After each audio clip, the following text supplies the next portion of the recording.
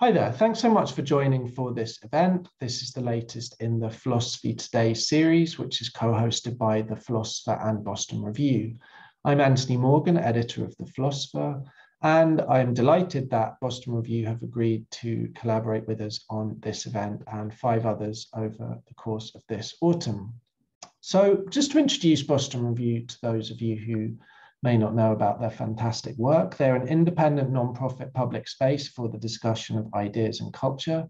They publish several online essays per week on topics such as arts, law, gender and sexuality, race, philosophy, and science, all of it entirely free to access. They also publish 4 themed print issues a year, and the forthcoming autumn issue is called Imagining Global Futures, guest edited by the brilliant political scientist Adam Getachew. It is described as a collection of post-colonial visions for a more just world, and it is available for pre-order now. I will put details of Boston Review and that forthcoming issue in the box below this video. Turning now to today's event, this conversation between Nathalie Etoke and Lewis Gordon asks, what is Black existentialism and why is freedom such a central theme in that area of thought? How is Black existential freedom different from other existential approaches, all of which avow commitments to freedom? The context of this conversation is the publication this month of Nathalie's new book, Black Existential Freedom, published by Rowman and Littlefield. I've put some biographical details of Nathalie and Lewis in the box below this video as well. I really hope you enjoy this event and please tune in for future ones. Now, Nathalie, to kick things off, I got to tell you something. When I logged on, as you know, because you visited my home, you know, I'm always playing music. And so when I logged on for us to just get on for setting up the computer, I just put randomly, just say, play something. And would you believe what came on was Billy Taylor's I Wish I Knew How It Would Feel to Be Free. To be free. Performed by Nina Simone. All right. Right. I was like, yo, the ancestors in life, what's going on here? What's going on here? Okay. So I think that already says something. Where the ancestors approve. They approve. Ashe.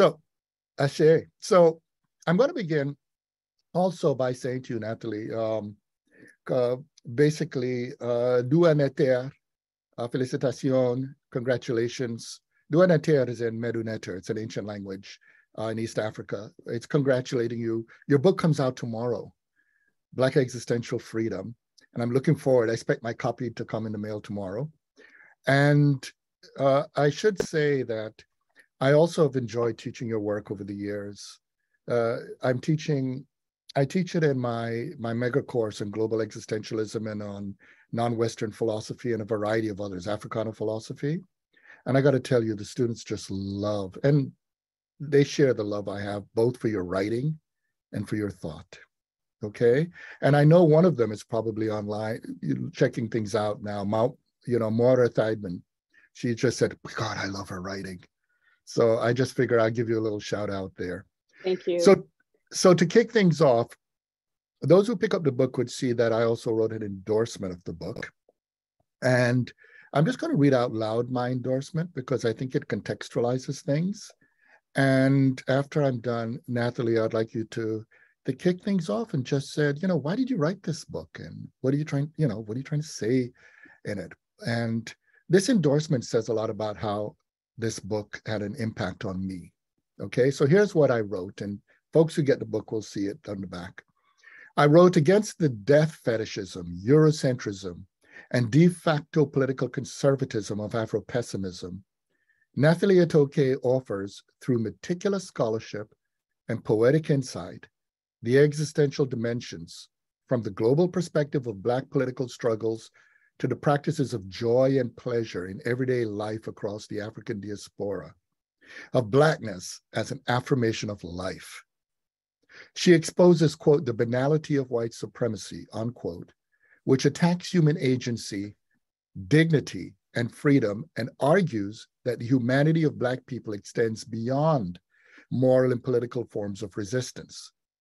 It is, as Etoke beautifully demonstrates, and I emphasize demonstrates, in the lived reality of Black people's affirmation of life in contingency, in making meaning beyond the quagmire of despair. Black existential freedom reminds us that no better world can emerge without active fought for freedom. She counsels us to be inspired and learn from those who rose to the occasion of that responsibility and draw upon the resources of our creativity in every aspect of existence, which, we should remember, also means life. Yes, this book is at birth a classic work in Black existential thought. Read it, learn from it, and share it, as I plan to, far and wide. And I'm not kidding. I plan to be teaching it, next semester. So Nathalie, the screen is yours. First of all, I would like to thank you for your support throughout the years. It means a lot to me.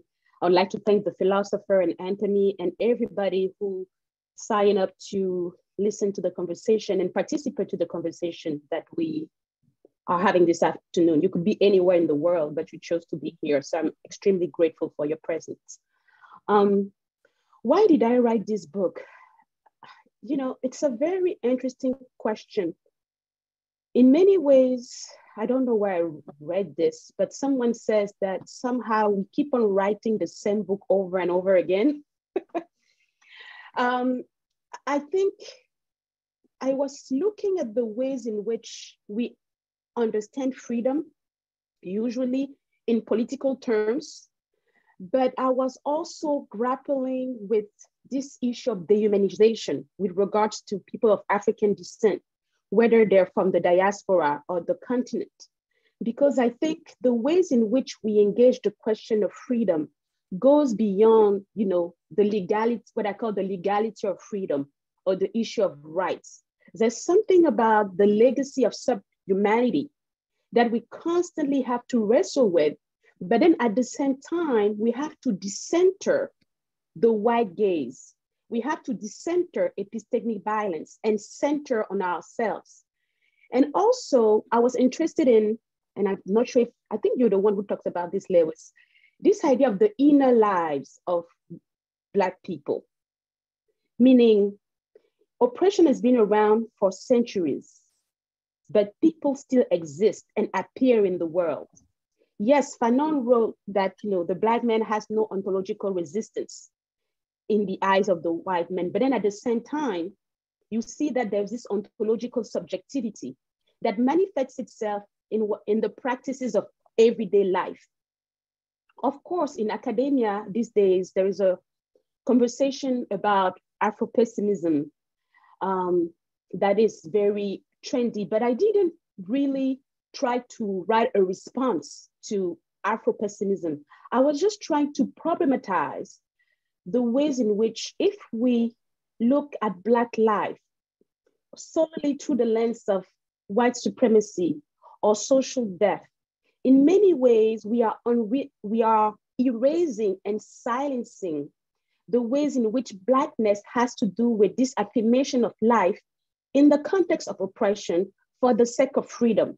And the fact that maybe Black freedom is not something that is given, it is fought for. Yes, from this perspective of human rights, but also from this existential perspective in terms of, your humanity. How do you define yourself in your own terms? And how do you practice existence in the context of oppression? So you constantly have this tension there. And I think that's what I observed. I don't know if it's a blessing. I've been quote unquote Black on 3 different continents. So, so you're black. I don't know. People talk about global Blackness these days. I don't know what that means. But I know that I was born in Paris and I was raised in Cameroon. And that, when I lived in Cameroon, my racial identity didn't matter, because in Africa, everybody is Black, therefore no one is. It doesn't mean that white supremacy is not present in terms of how our education system was shaped and how, some of the education and the teaching that we get. But all I'm trying to say is, I see other people as human beings first. Fast forward, I moved to France. I'm 18 to go to college. That is when I become Black, quote unquote. But what does that mean? It really has to do with becoming a minority and also the white gaze, and also epistemic violence, this idea of constantly engaging the idea that the white world has of you, which has nothing to do with who you are. And I read Fanon in my early 20s. But fast forward, I moved to the US. I discovered something else in terms of Blackness in the context of America, but I also discovered this rich library with all these Black thinkers who are talking about Blackness, not just in terms of this antagonizing of yourself with the wide world, but really constantly focusing on who you are, not from a narcissistic standpoint, but because you're trying to touch this freedom that at first seems so abstract and out of touch, but it's part of who you are, although you're excluded from it. And I look at cultural productions to kind of look at it. So whether I'm talking about the spirituals is not just about God. It's about liberation and assessing your humanity, saying that you're a child of God when people say you're not. And then I look at the civil rights songs, or I look at how people talk about slavery in global terms. But I'm like, slavery, what does that mean?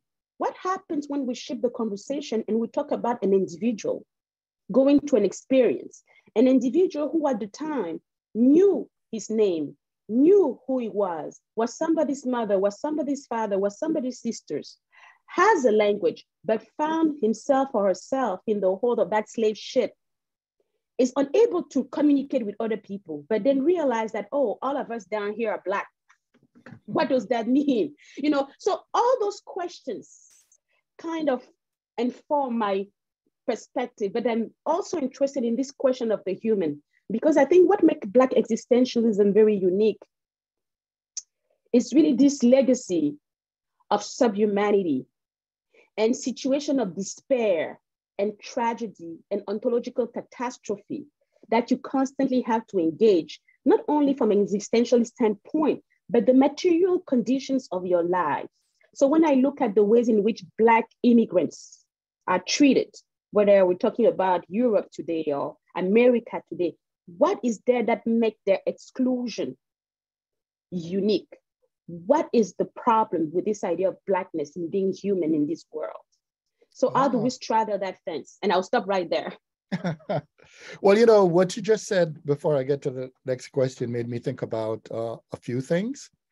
The first thing is the point when you said minority, there's also a view about minoritization. So for instance, if we think of South Africa, Black people are the majority, but anti-Black racism and white supremacy, right, at the level of power structure creates a sense of being minoritized. The other thing I was thinking is something, because as you know, we began with me using 2 African languages to say hello and also to say blessings.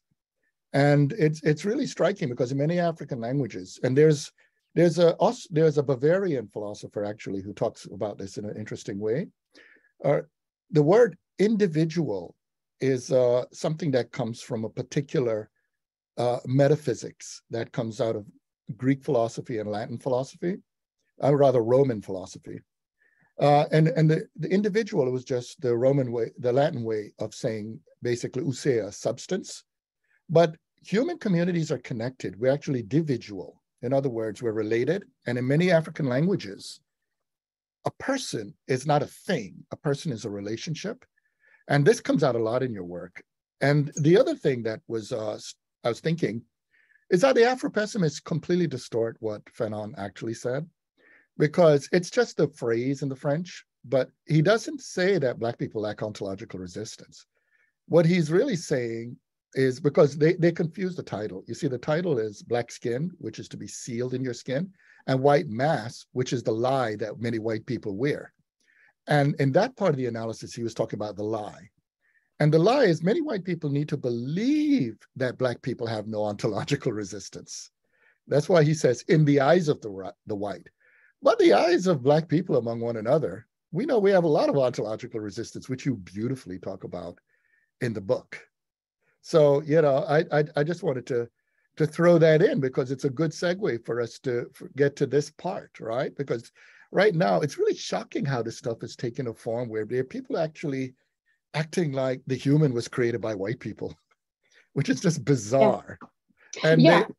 And but the thing, so why don't we start with that one? Because first of all, because why existentialism, and connect that to the question of how we talk about this notion of the human, and that's a little distorted too, right? Because to say the human is a very unnatural form of speech. So yeah, go ahead. I think it goes back to the type of epistemic framework we use to even analyze our own existence. Because I can totally understand what the Afro-Pessimists are saying in the context of, human rights and citizenship. And, because in the Western world, there are ways in which if something is not written and acknowledged by the powers that be, it does not exist. So coming from that perspective, you will see that this idea of struggle for Black freedom and Black humanity has been understood through that unique framework of, rights. But we see that the issue is deeper than rights, because you can be a citizen, an American citizen, you're still Black. What becomes of your right in that moment? So you need to have another way of looking at who you are that goes beyond this dehumanization. And I also say in my work that you cannot dehumanize that which is not human.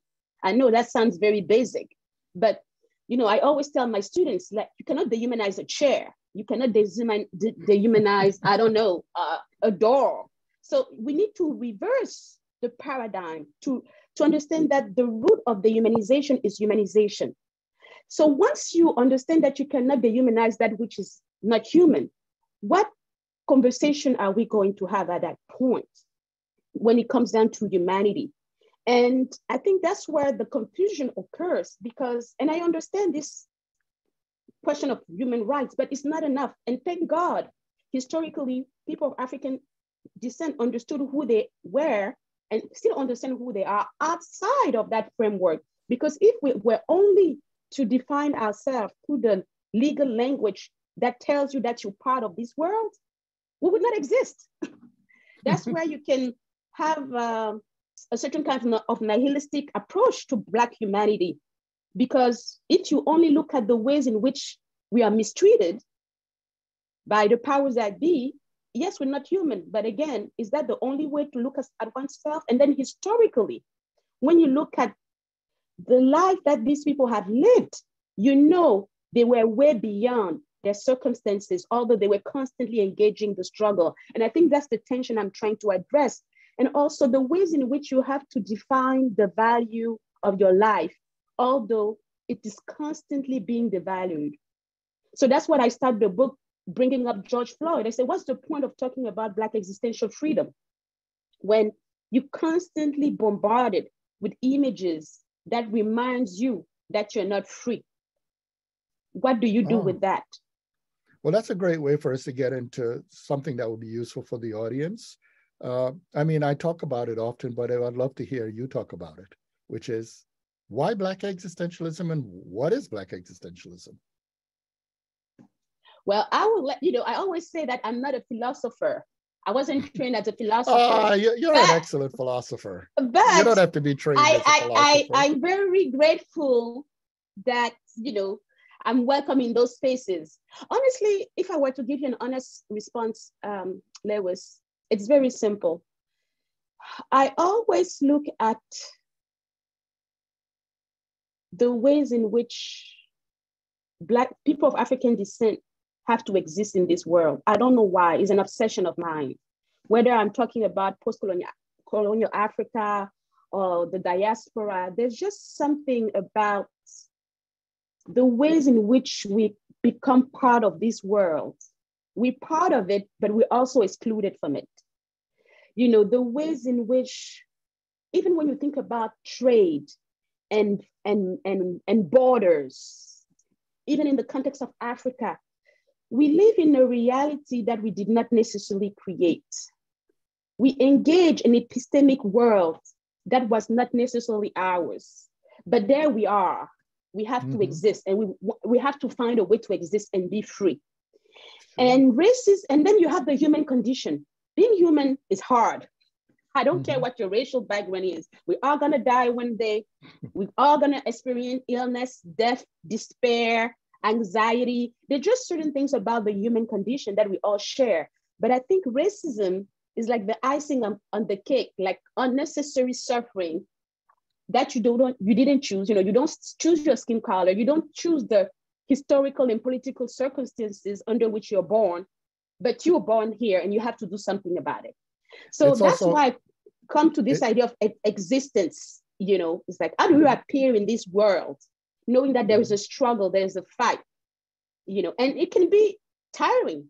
It can be, you can feel that it's not fair, but but you're here. What are you going to do about it?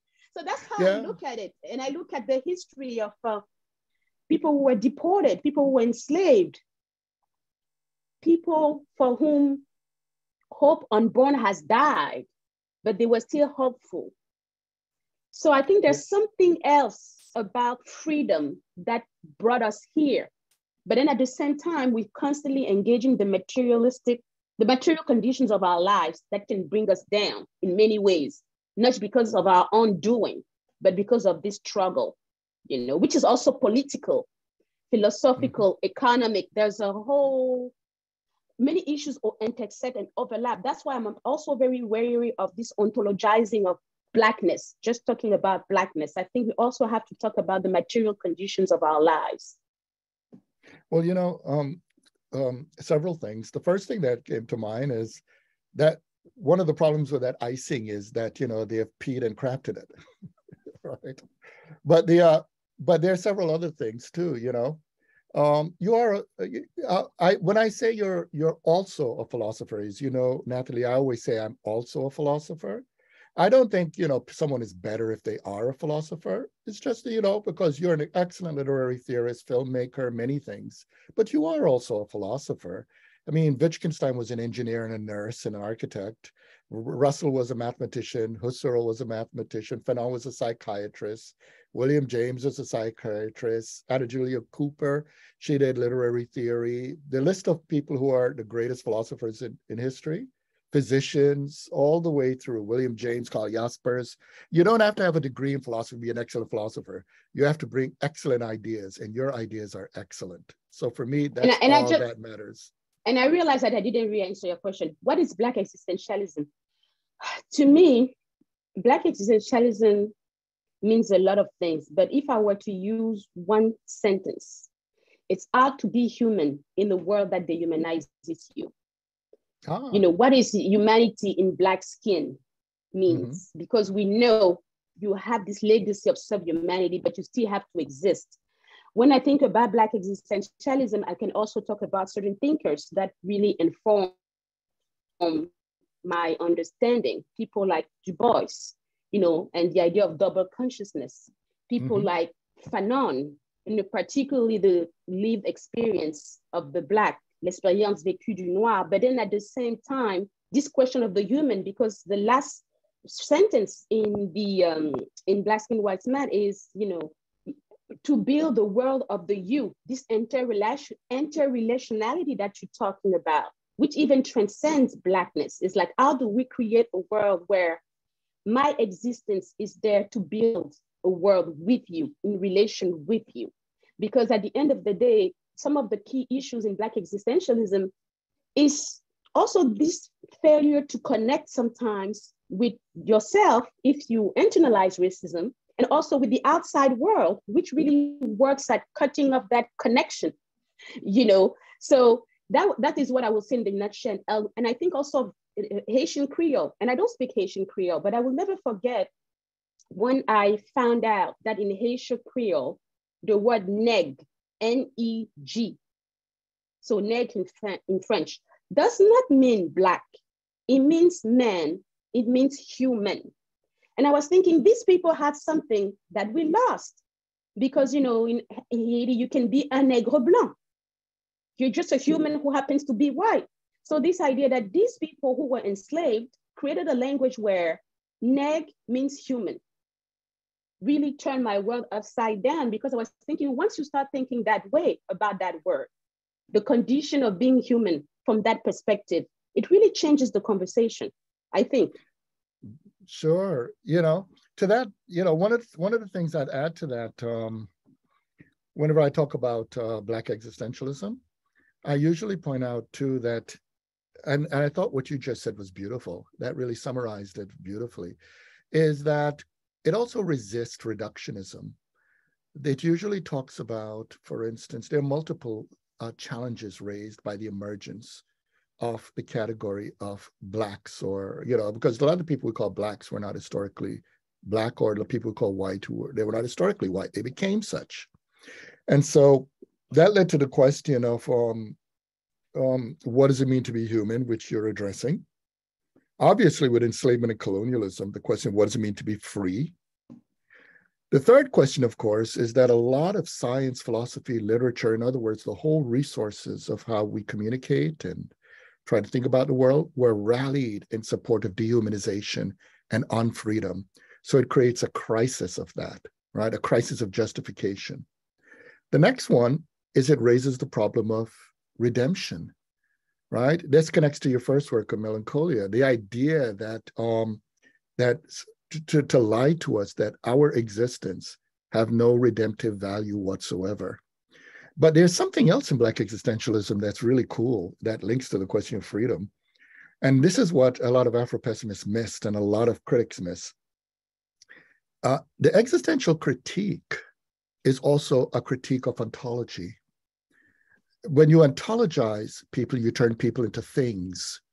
The whole point about humanity is to transcend being things. And there are others who talk about this, like the Japanese philosopher Kaiji Nishitani. You'll see it in Ali Shariati, in the Persian or Iranian philosopher. It's all over the place. You'll see it in a lot of African thought. And the argument is that ontology covers reality. Reality is not simply about things. It's more than that. And I think that links a lot to the question of why freedom.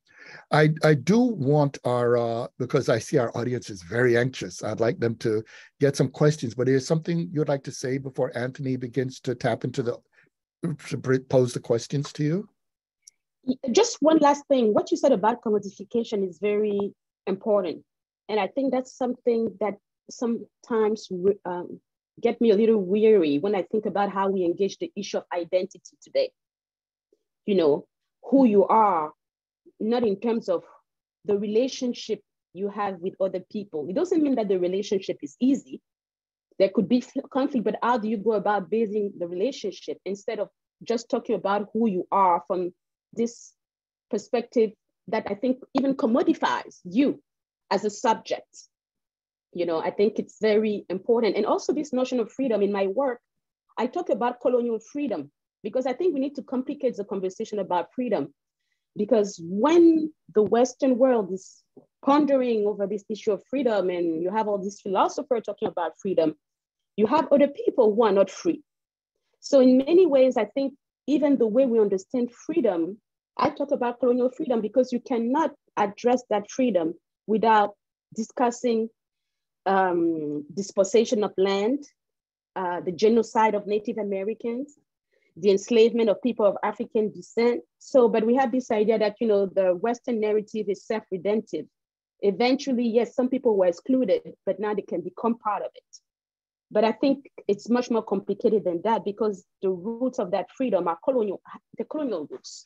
So maybe we need to decolonize freedom to really come up with something else. And I think that's why Fanon is also very useful when he talks about inventivity, what we need to create.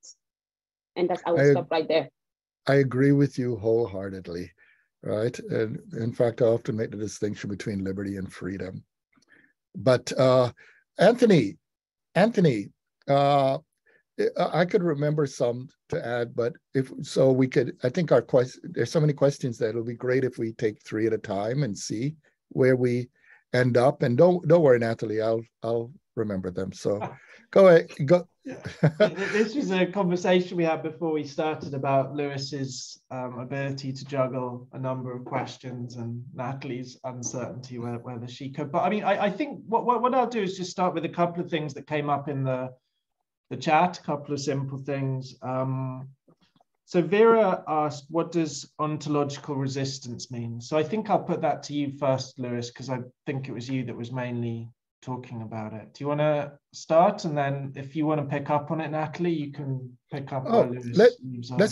Let's have two more, because that way the audience can learn from one another. Oh, okay, cool. So this was a phrase that Maram put in the chat, which I thought was very interesting. It was, who are Black people without the whites in our head? And I suppose you could read that however you want: internalization, subjectivization, racialization, etc.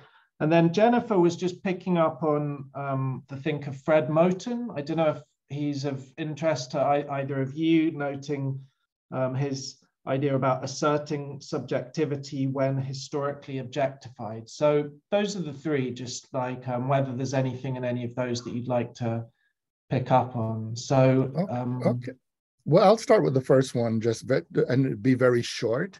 It can be elaborated elsewhere, but if we're going to talk about ontological resistance, we're talking about the question of everyday life. And Fanon is very explicit that all of the world, Black people live everyday life among one another perfectly fine. That's one of the reasons why in a lot of our books, Nathalie and I, in my recent book, begin with the experience of being Black people from Black countries. And we're able to do that perfectly well. And when we're in situations where there are white people trying to tell us that we're not people, it's almost laughable to us. And so the short answer is, the problem when people try to think ontologically is they think it's complete. But the reality is that even on the conditions of enslavement, enslaved people were finding ways to live their humanity, and they found ways to experience value, joy, and assert dignity. And we know that because it's by their actions that many of us are still here. But there's a longer answer to that. But the short answer is, we are able to articulate lives for ourselves worth living. But Nathalie may want to take over with some of the others. Just to add up to what you said, another way to talk about it is, if you don't want to use the word ontological resistance, Sylvia Winter talked about ontological sovereignty. This idea that, we have to move completely outside of our present conception of the human. It goes back to what Lewis was trying to say, I think. And with regards to Moten, I'm familiar with that approach, but also in my own work, I talk about active subjectivity versus passive subjectivity. So in my work, passive subjectivity, I think somebody in the chat mentioned it, is like, living with white people in your head, basically. Defining yourself in the context of white supremacy and internalizing a degrading image of who you are. Not because it's your fault, but because you're bombarded with this idea that you're lesser than. But then you have active subjectivity, which to me is the ways in which you resist, not necessarily because you're trying to challenge or dismantle white supremacy, but just like what Lewis just said, because you're a human being and you're going about your life, on regular basis. That's what I mean. So it's more active. The external forces of oppression are still there. You're still confronting them, but it doesn't mean that you surrender or surrendering to them. Whereas, in passive subjectivity, it's just, you just buy into that image, and then you find yourself in a state of paralysis, which starts psychologically and internally, So what the world tried to do to you is one thing, but then what you do with what the world is trying to do to you is something else. In other words, that's why I separate passive subjectivity from active subjectivity, but they're not mutually exclusive, Yeah, and one of the things that's often overlooked is that narrative of ontological closure is a lie to make us think liberation and freedom are not possible. And the very fact that it's a lie already tells you that it's undermined with the assertion that it's complete. The other thing is it's very strange that we always make the neurotics stand for Black people. The neurotics are people who suffer a form of ego collapse through which they're not able to articulate their relationship to the world. And there are many Black people who don't have white people in our heads. We see white people out there. What we have in our heads are our mothers, our fathers, our brothers, our sisters, our loved ones. And it's very strange that we always, there's a tendency, particularly in academic literature, to throw Black people always into the category of the pathological, the psychotic, the neurotic. But the fact of the matter is that most Black people spend a lot of our lives not walking around asking ourselves, are we white enough? We don't even ask if we're Black enough. We ask stuff like, you know, are we going to get enough food today? How's our friends doing? How is, you know, how are our neighbors? Am I going to get a job? And we need to get rid of these very distorted, actually ultimately neurotic bourgeois ways of thinking about Blackness. But anyway, that's me just speaking out loud. Are there some more? Did you want to say something, Nathalie? Or just one thing, maybe I think Fanon talks about it, and Baldwin also somewhere. There is a class component to it. I think it's Fanon in the last chapter of Peau Noire Masque Blanc. He talks about the fact that maybe the Black bourgeois is the most alienated person, because you're constantly engaging white spaces, white structures of thinking, and the type of alienation that you constantly have to deal with, you know, put you in a very unique space. And I think you were talking about maybe working class, maybe the class component should also inform the way we have those conversations somehow. Who is maybe because I was poor.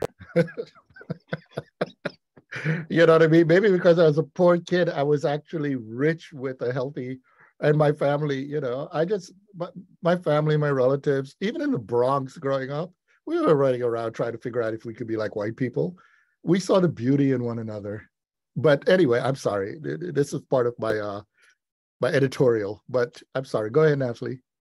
I just wanted to add that. Okay, Anthony.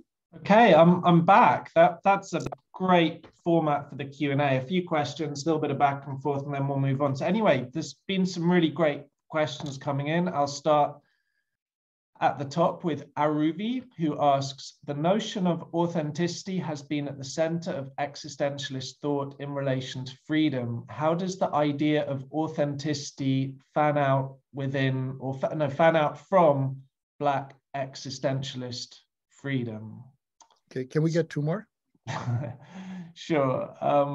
So the next two both kind of link. It's from Liliane and Sunyata, and they relate to Afro-Pessimism, which Lewis brought up at the beginning. So Liliane gives a little preamble about Fanon's the damned of the earth. There is no returning to some previous state of wholeness for a colonized people, and there is a becoming new in the decolonizing process, which involves taking forward and collectively working through that deep visceral pain of being overwritten. The question she then goes on to ask is, in what ways does Afro-pessimism fail to miss the mark in taking this? I'm not sure if she means fail to miss the mark or fails to hit them. Anyway, you'll work it out. Fail to miss the mark in this taking forward and working through, assuming that there's different ways in which people work through their histories. Is this merely bad faith? And then Sunyata's related question, is there any usefulness in Afro-pessimism? For instance, what about the idea that Black people function solely, not entirely as slaves? Thanks so much.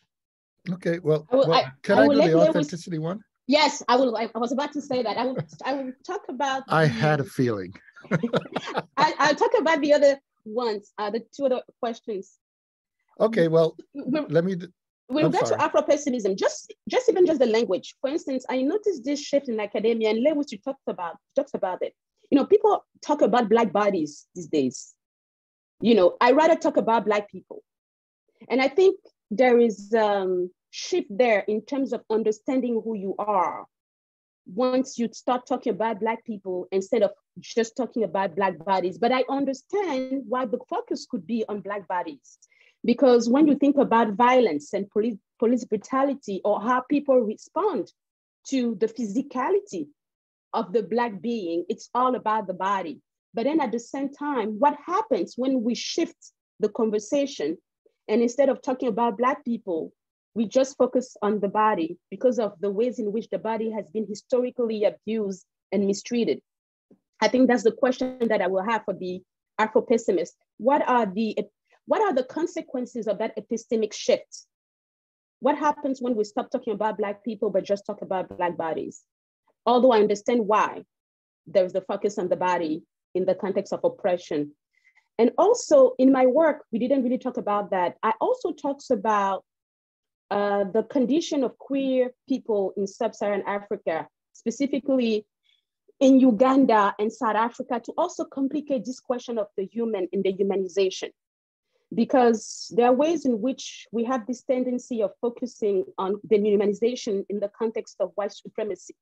But what happens when we look at how the ways in which we also devalue each other or choose to exclude each other? And what are the epistemic or religious framework we use? So in the context of queer, the brutalizing of queer subjects in Africa, I really focus on the influence of the evangelical far right in promoting homophobia in Africa and sponsoring homophobia. I focus on also state-sponsored homophobia, but at the same time, I look at the backlash queer people have to endure when you also have the Western world, like Obama going to Senegal, and the first thing he talks about is give people gay rights, and the backlash after he leaves, or also when he goes to Kenya. So also complicating the question about the humanization in that context, particularly pertaining to queer folks in sub-Saharan Africa. I just wanted to bring that up in the context of the conversation.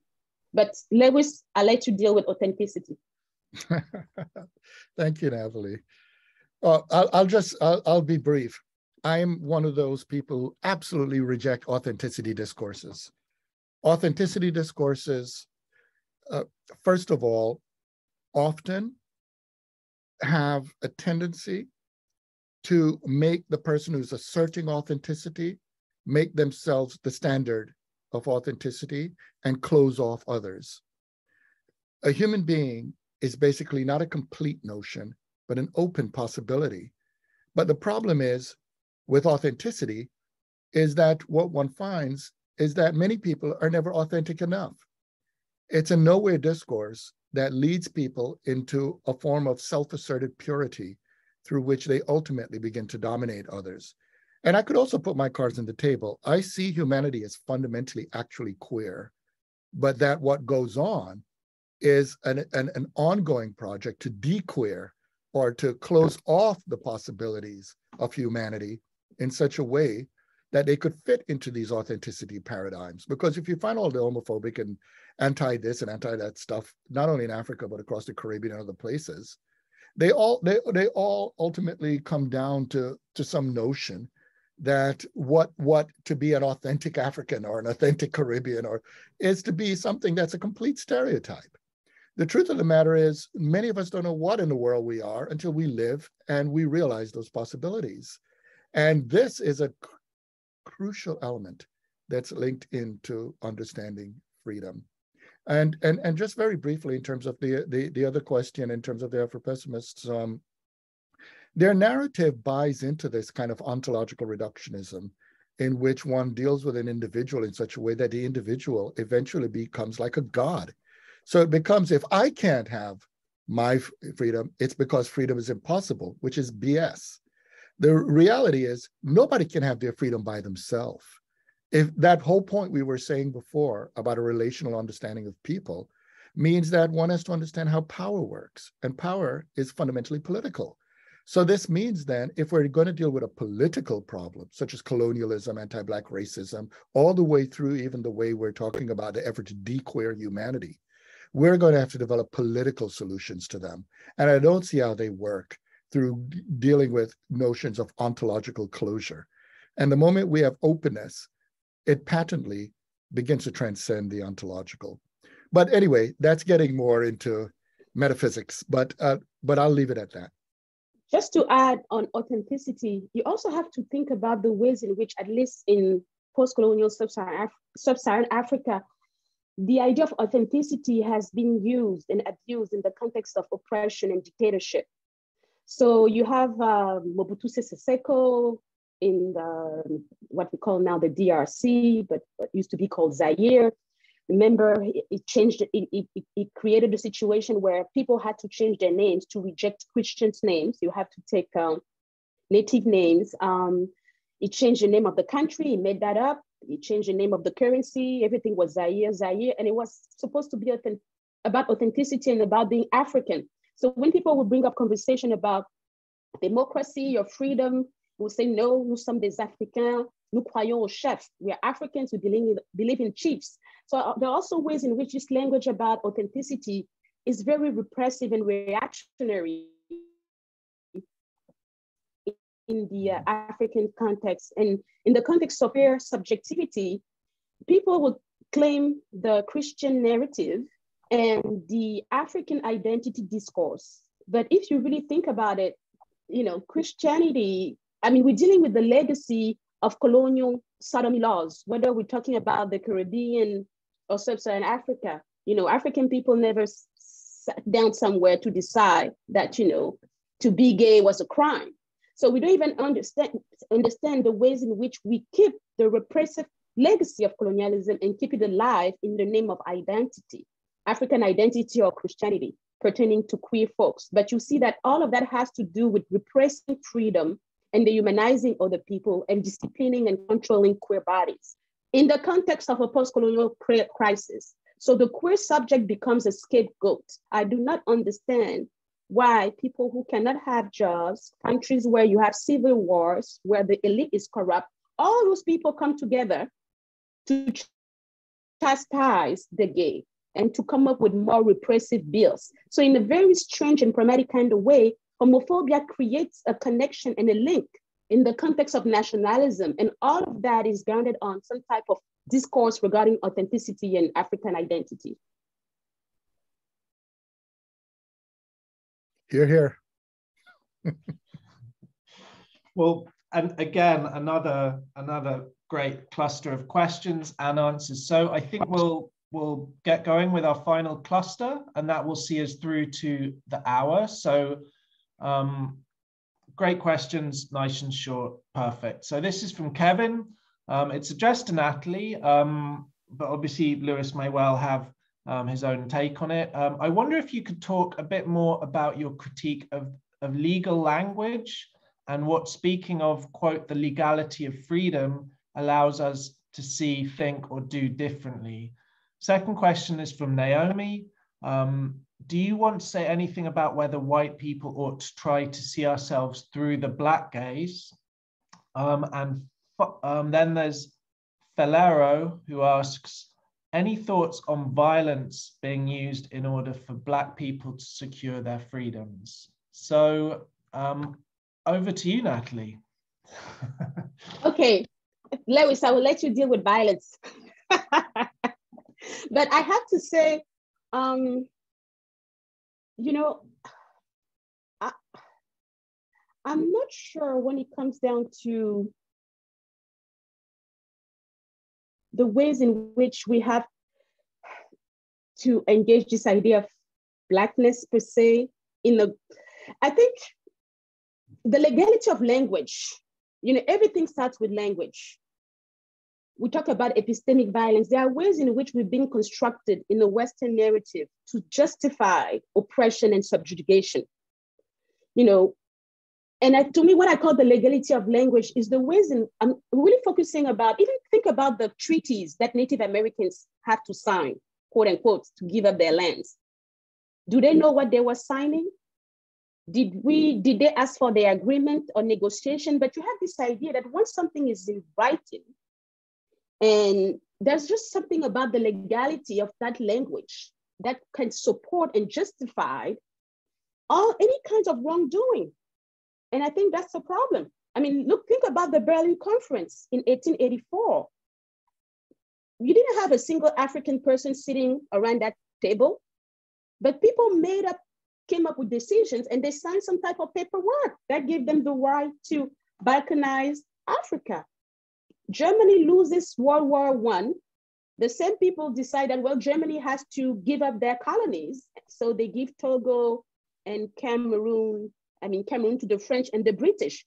And Cameroon technically was never a colonization, but a protectorate against the legality of language. What difference does that make for the Cameroonian person, whether it's a colony or as a protectorate? So I think there are ways in which we use language, even the language about crime against humanity. I always talk about discuss that with my students. Even the word genocide, there's a language regarding crime against humanity and genocide that comes out of the Holocaust and World War II. Does that mean that forms of genocide did not occur before, or crime wasn't committed against the human before? And Césaire asked that question in Discourse on Colonialism. He said, are we talking about crime against man or crime against the white man? And people accuse him of being anti-Semitic. No, what he was trying to say that the issue is not really the wording, is the recognition you get. So once your recognition, the recognition of your suffering is acknowledged within a certain kind of framework, there is reparation.